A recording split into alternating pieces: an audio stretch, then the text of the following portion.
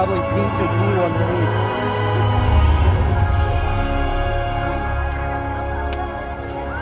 There really is quite like seeing a killer whale up close and learning more about them. Oh, that looked like it hurt. We hope this working kind of gives a great understanding of these magnificent animals and all that they represent.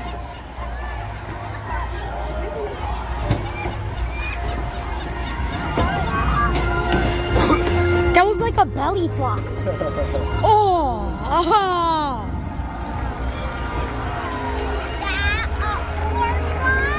Killer orca. Those are my favorite. Those are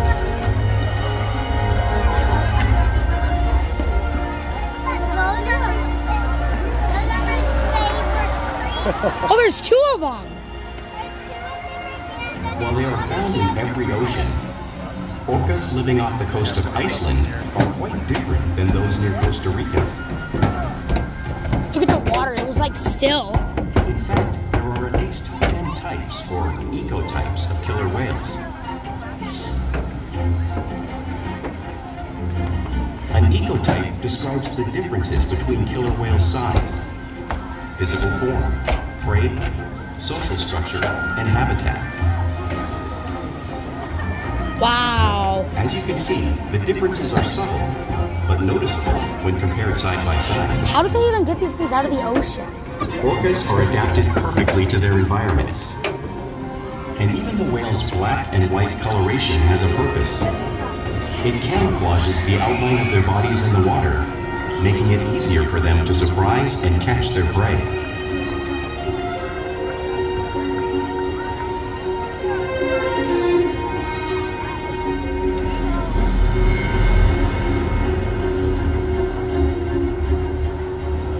When viewed from above, oh, dang! the whale blends in with the depths of the ocean. Oh, this side? Thank you. When viewed from below, the orca's white bellies match the brighter surface of the water, blending with the light above, giving them the perfect camouflage.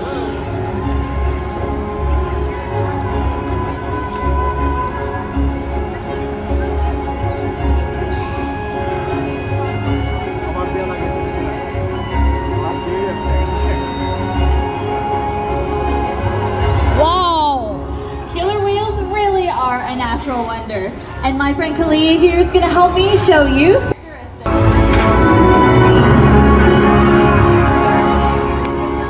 Seriously? Their blowhole is perfectly located for grabbing a quick breath of air at the surface of the water. Even the location of their eyes works to their advantage. It may look like they're located in that white oval eye patch, but that's actually just a visual distraction. They're really located in the darker area just in front of that white patch, camouflaged from thrashing prey.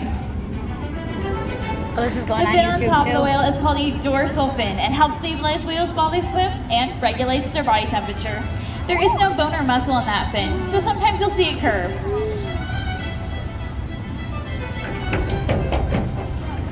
The flippers on either side of the whale are called pectoral flippers, and these help with steering and stopping.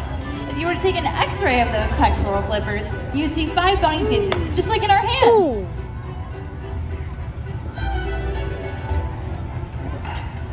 And finally, the lobes on either side of their tail are called flukes. Now, this is the killer whale's engine, propelling them to top speeds of 30 miles an hour, Wow. which is as fast as some speedboats. However, killer whales swim the fastest, and they use the most power when they're propelling their nearly 10,000-pound bodies all the way up and out of the water.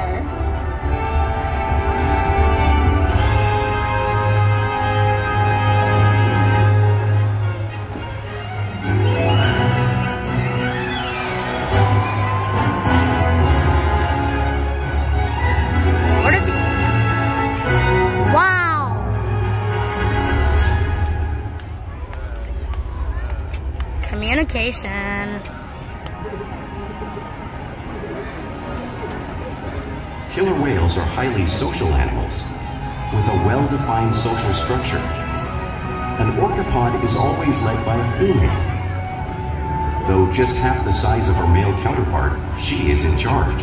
Look under the thing. There's tons of them already. It's all about attitude, not size.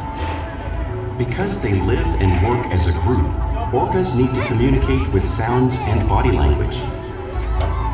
Orcas use clicks for echolocation or navigation.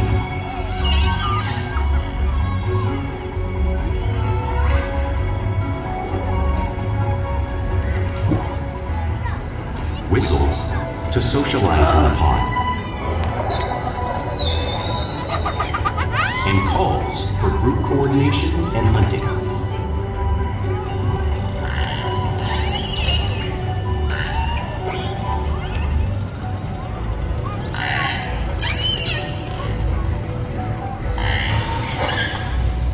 Vocal development studies here at SeaWorld show that early on, calves learn vocalization from their mothers.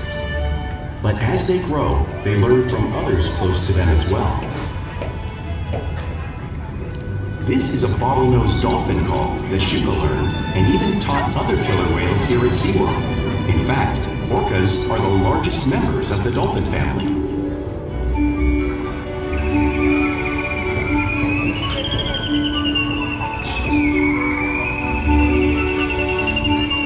He's got a shiny bald head. Whales here and in the wild use vocalization to communicate all the time.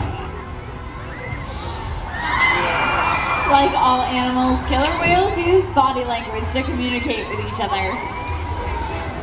A pectoral slap may be used to show dominance or to get noticed. For example, a mother may use a pec slap to get her calf's attention.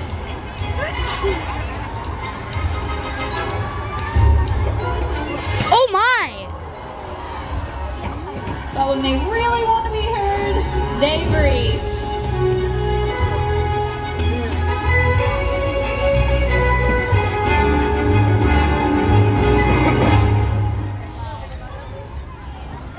That's impressive that glass is holding together. Spy hopping is how killer whales coordinate with one another and get a better sense of their surroundings while they hunt.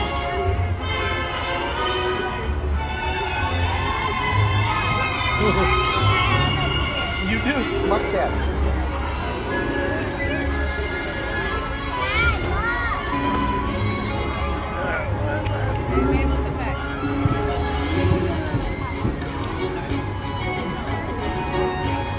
Fluke slaps are another form of communication used by both killer whales in the wild and, well, right here at SeaWorld.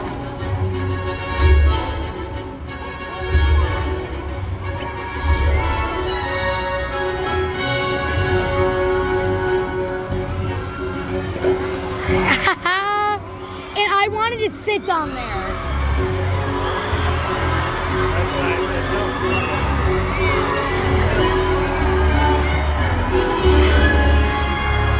As you can see, killer whales are excellent communicators, so it's no wonder why they're at the top of our ocean's food chain.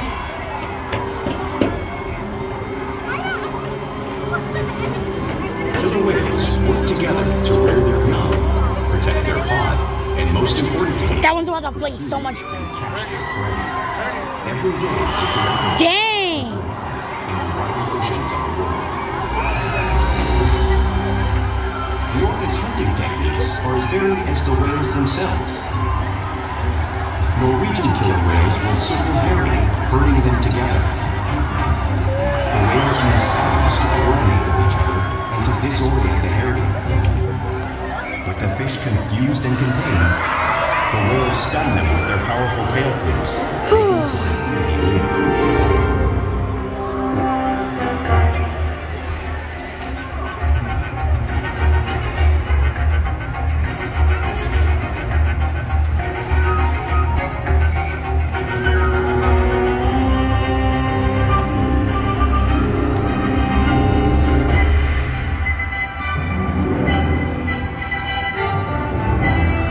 Oh, here comes the big boy.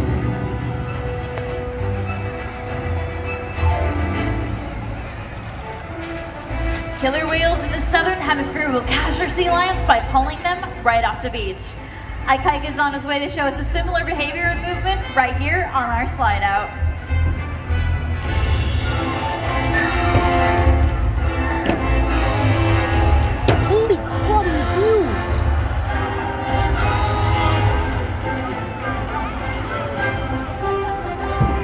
Arctic orcas will actually make their own waves to knock unsuspecting seals right off of floating ice. We need a demonstration of Orca's showing us that. a similar waving technique, demonstrating another complex and impressive hunting ability that killer whales have developed Oh, all wow. around the world. Oh, wow. Oh, my. Oh, my gosh. Wow. I think I just found my new favorite aquatic sea animal. Now you just saw those waves crashing right here in front of all of you, but you can't imagine the true power or the amount of water that's displaced until you experience it for yourself. Luckily, I have two new friends here who have volunteered to help me show you the power of the waves. Let's give them a big SeaWorld San Diego welcome, everybody. Alrighty, friends, so you guys are gonna take a seat right there on that blue box. Perfect. Oh, they're so cool. So today, you guys are gonna be my seals. And this is your iceberg. And there's a little handle right there that you might want to grip onto so you don't get washed away. Now I just have one question for you. Are you ready to get wet? Yeah? Do we think they're ready to get wet, everybody? I think they are! Oh, my. Awesome job, guys! High five! High five! Let's hear a round of applause for our amazing volunteers!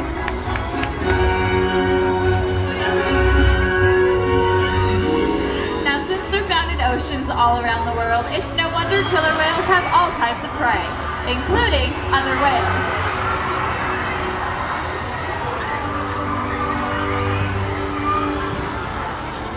How much do you think they get paid to do this? The blue whale that you see on the screen is the largest animal on Earth. It is nearly 5 times longer and 50 times heavier than a killer whale. Fatty. So how does a whale the size of Porky take on a whale that size in the wild? Well, it's all possible because killer whales are the ultimate team players.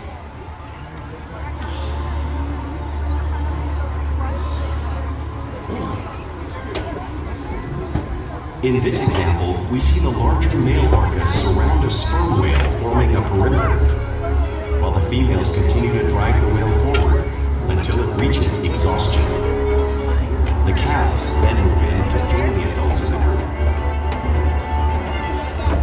Whatever their prey, Wow. killer whales always cooperate and hunt together, making them a highly successful predator.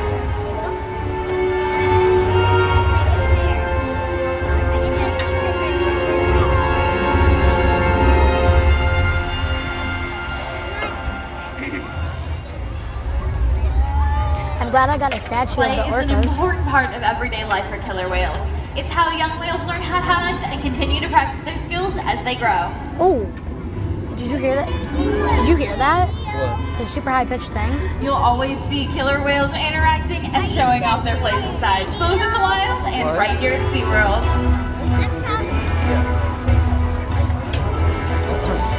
Porpoising is when a killer whale swims really fast at the surface of the water, breaking out just briefly. Holy!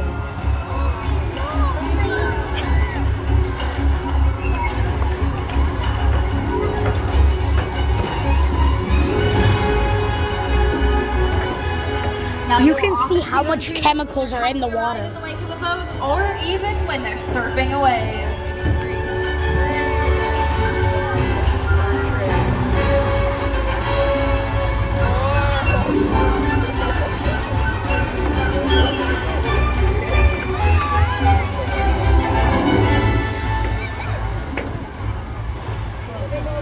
Killer whales like to be touched and will rub their bellies on rocks in the wild when they can. We see our whales demonstrate similar behaviors, just like the whales would in British Columbia.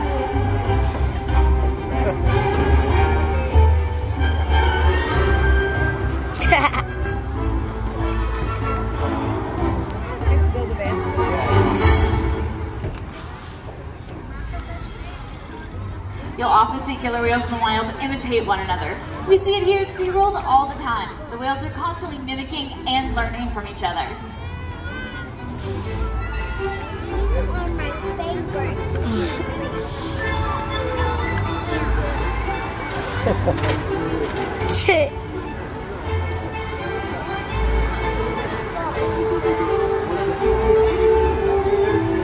Oh my god, the big one's doing it too.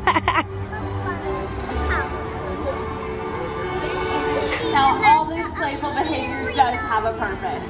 For example, a tail whip may be used in hunting to stun prey. However, today, I've got a feeling these guys just might be stunning all of you. Huh?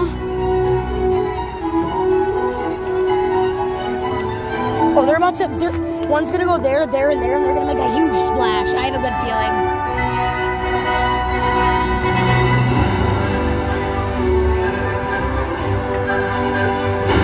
Called it.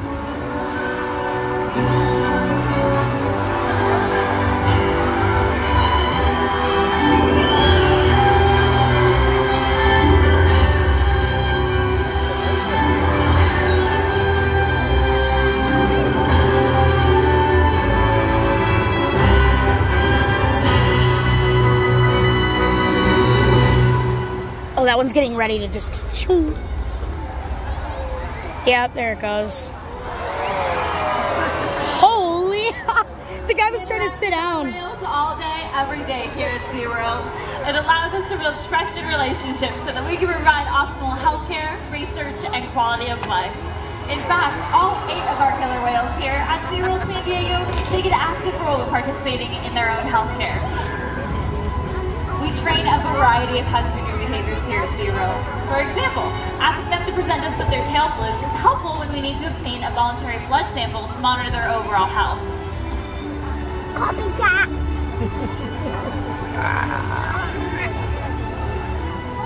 Our whales will even slide up onto a scale so we can monitor their weight, just like you see Orca doing in the video on the screen. Mono whale, mono whale, mono whale. We're even able to obtain breath samples from their blowholes to monitor their respiratory health, all because of the relationships that we build every day here at SeaWorld.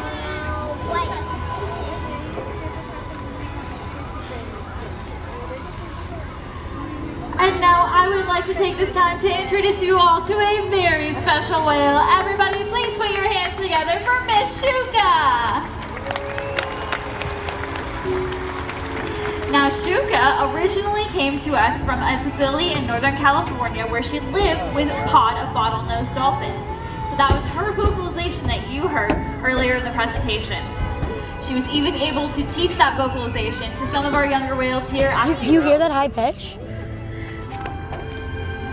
We challenge our whales like Shuka every day to learn new things, to engage and stimulate their minds. Diet, exercise, and of course play all keep these whales in great shape. The whales here at SeaWorld have helped killer whales in the wild by participating in many research studies.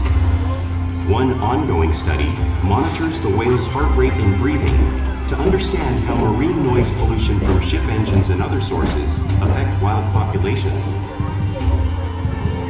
In another study, scientists from NOAA, the National Oceanic and Atmospheric Administration, took measurements of the killer whales living here, including pregnant whales.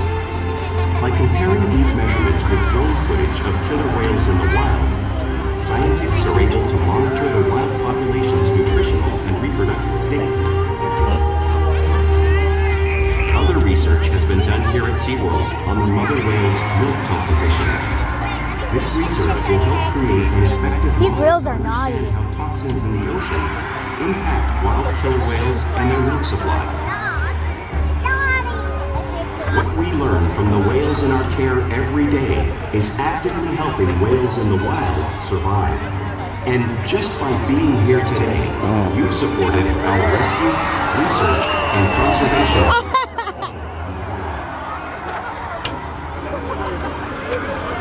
If we work together, like the killer whale, we can protect the future of the oceanic orbit and this beautiful planet that we all share.